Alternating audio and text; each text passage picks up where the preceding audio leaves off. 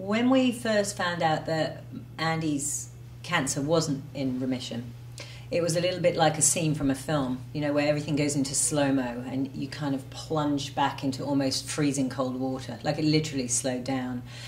And when we kind of came up gasping for air, one of the first things Andy said was, this is here for a reason and we have to do something with it. And he said, I want to make a story that supports anybody else going through this, and we have to do that. And he was adamant. You know, we always walk beside each other, Andy and I, as a force and a collective, and with a clear purpose that everything you do is about growing and enabling other people to grow. And so there was never question that we wouldn't share our journey or one way or another. It's what we'd done so far, so why wouldn't we continue with that? Now, I was just going to say, it was actually me who questioned it at first. Yeah, Sam really was very aware that putting ourselves up there, it was a bit like stripping yourself bare in front of an audience where you were going to be going through some very challenging times. So he questioned that. I was a little bit nervous that, you know, going, and that's what I feel like is the magic of the movie, is the honesty and the bravery of just, you know, sticking with it, you know, through the ups and downs all the way through. With a camera and being aware that this audience is on this journey with you every step of the way.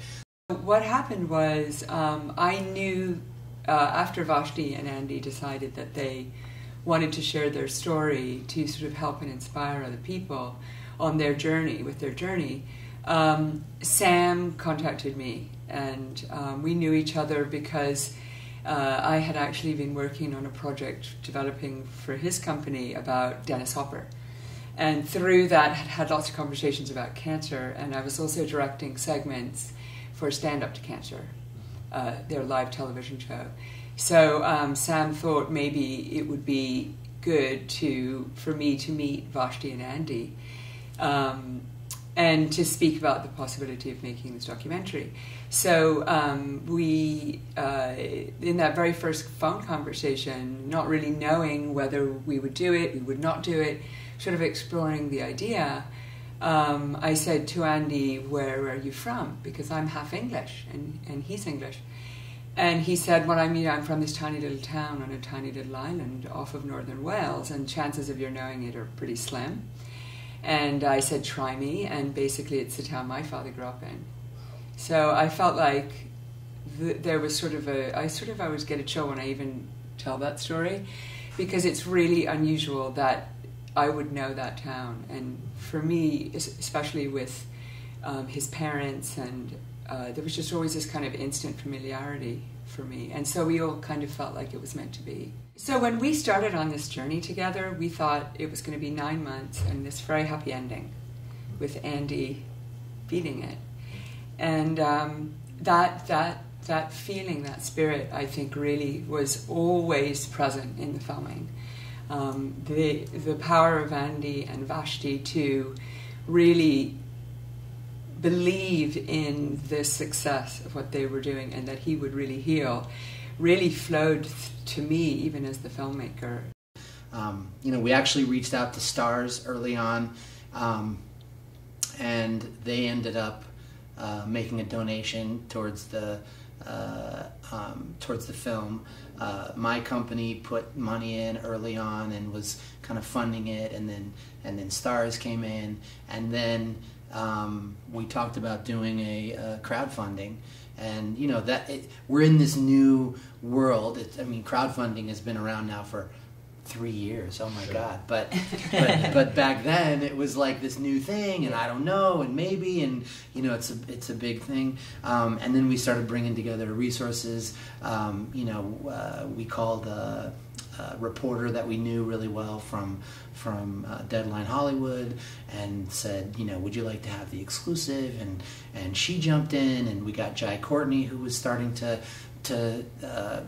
explode in his career, and he was really close to Andy, and so, you know, he worked with us on the Kickstarter campaign. And you know, as a producer, it's just important to really take a step back and look at, you know, all the things that you need to bring together properly, and and what are the resources that you have already, like right under your fingertips. And that's what we did. We were very efficient about it. I think the fact that the show was a hit and we had some help from the press, but I also feel like Lilibet was a student of the game, and she really studied all these successful campaigns and came up with a plan and said, if we can have a press person, and if we can do a trailer with Jai, and can we get these things done, and then we did. We got those things done, and the minute the deadline story went out,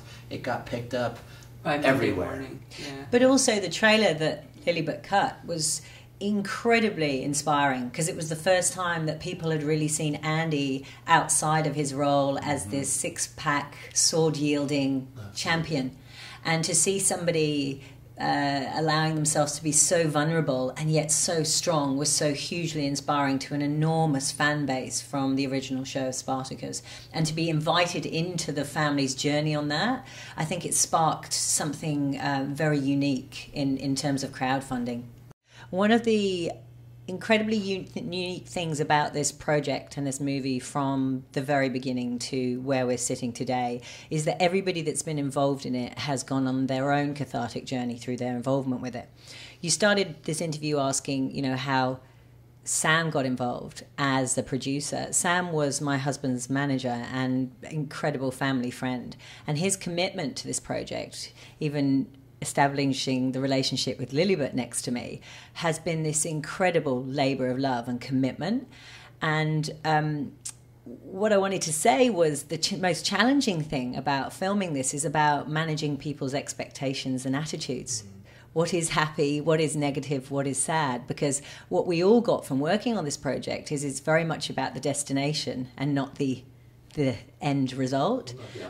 And so whilst the outcome is not necessarily positive or happy, it has been an incredible birth for a number of other things in terms of everybody else's development. And I just wanted to say that it's really important to acknowledge that whilst it's not a happy ending, it's a beautiful journey along the way. From the very beginning, I really felt that Andy and Vashti's story was a love story. And I was very inspired by the movie Love Story, actually, when I first started thinking about this film. And also speaking to Andy, it was very important to Andy that it be cinematic, that it would be a film for the theatre and be beautiful and not feel like television, I guess is the thought. So, and that's the kind of filmmaker that I am, so we were all kind of in sync with that. And I think the thing from the very beginning, the very first footage and the very beginning of filming, I thought the love story was the most interesting part of it. And through that love story, I think that's why the film is so inspiring.